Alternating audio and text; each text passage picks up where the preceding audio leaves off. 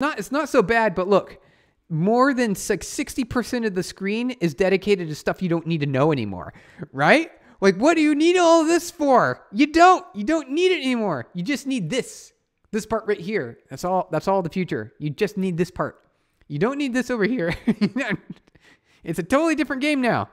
So why have Cursor in the first place? Just use Claude Code. What does Claude Code cost you per month, if I may ask? So we have this game at the company, at the business, at PubNub, where who can use the most AI.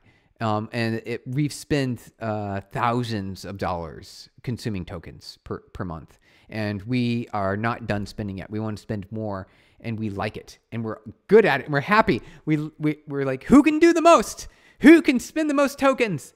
It's sort of like a game that we have here in the engineering team. So that's kind of exciting. But thousands of dollars is the answer.